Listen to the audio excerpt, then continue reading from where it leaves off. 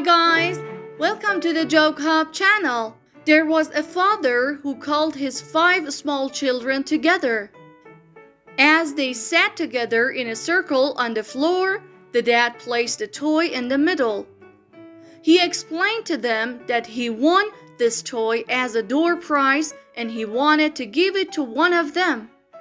He asked them, "Who is the most obedient?" 5 sets of eyes looked up at him. Sensing that they didn't understand the word, he then asked, "Okay, who always obeys mommy and does everything she says?" One of the children picked up the toy and handed it to the father. "You win!" exclaimed the child.